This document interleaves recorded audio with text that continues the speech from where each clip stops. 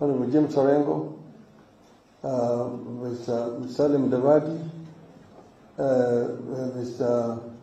William Ruto himself, and Sally Cosby.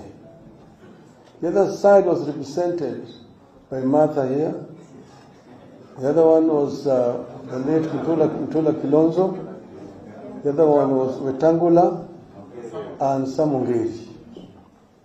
This is the team that met at Serena Hotel and negotiated until there is agreement only on one issue of whether the accord should be entrenched in the Constitution. This is when Kofi Annan came to me and to Kibaki and asked that we have a meeting. That meeting was chaired by Kofi Annan. President Kikwete was present and President Mukapa. We agreed on that issue.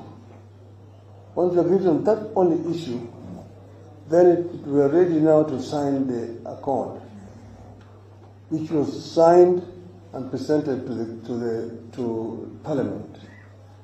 Now, William Ruto himself was involved in negotiating that accord. Now he says Raila is the author of accords.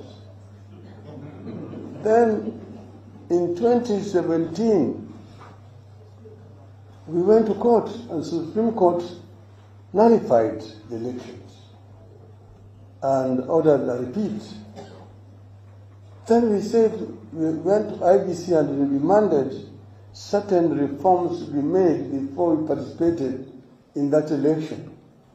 Because he said to go the same way with the same structure will not yield any different results. Doing the same thing the same way, expecting different results. When we then refused to go to elections, we asked our people to boycott. It was boycotted. In the statistics we have, only 17% of registered voters participated, because they came up with this whole figure of 38%. Then there was stalemate. Then we said we had been cheated. Then we did the swearing in. Then the country was in a crisis. And it was Uhuru Kenyatta himself who looked for me. And we held lengthy discussions. And he admitted that he knows that he did not win.